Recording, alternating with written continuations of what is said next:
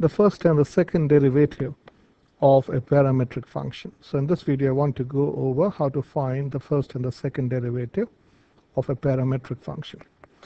So let's say x is defined by x is equal to 4t squared, and y is defined as 3t minus 1. So the question is, we want to find dy by dx. We want to find dy by dx and d squared y by dx squared, the first and the second derivative. The second derivative is the derivative of the first derivative. So let's first find dy by dx. So from this, differentiating with respect to t, d by dt, dx by dt is 8t.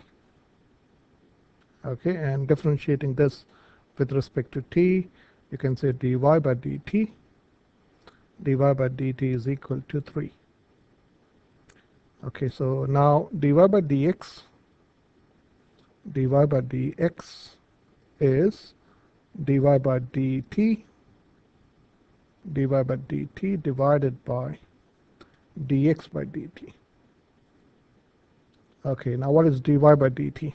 We know dy by dt is 3 and dx by dt is 8t. So this dy by dt is, you can write 3 over 8 times t raised to negative 1.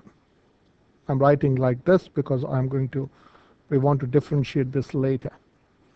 So this is your first derivative, and now we want to find the second derivative. So what's the second derivative?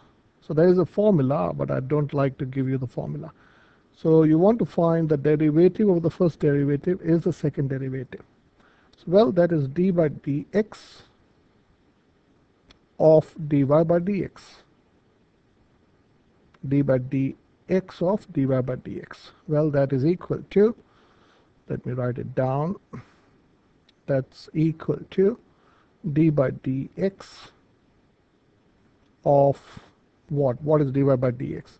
That is 3/8 of t raised to negative 1. Now here we are hit with a problem. Here you want to differentiate 3 over 8t to the power negative 1 with respect to x.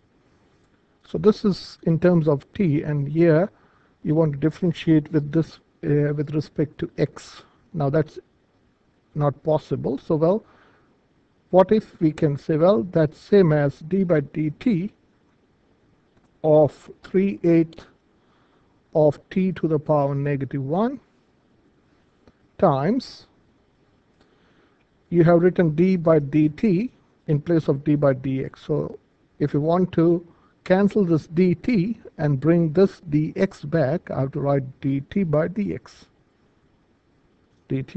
So this is basically the formula. So where you can differentiate this with respect to t, and this dt and this dt gets cancelled. So what remains is d by dx of 3/8 of t to the power negative 1. So now d by dt of 3/8 of t to the power negative 1 is 3/8 times, differentiating this, you have negative 1 times t to the power negative 2 times dt by dx. Okay, now what is dt by dx? Okay, so here, so let me bring this out. So we know dx by dt is 8t over 1. So if you make the reciprocal of that, so if you want to find dt by dx, if you do the reciprocal of this, you have to also do the reciprocal of this, which is 1 over 8t. So dt by dx is 1 over 8t. So in place of dt by dx, I can write 1 over 8t. So simplifying this, you can say, well, this is 3/8 or negative 3/8 times 1 over t squared times 1 over 8t. 1 over 1 over 8t. So simplifying this, you can say d squared y by dx squared in terms of t would be, this is negative 3, 8 times 8 is 64, and t squared times t is t cubed. So the second derivative in respect of t, or in respect to t, is minus 3 over 64 t cubed.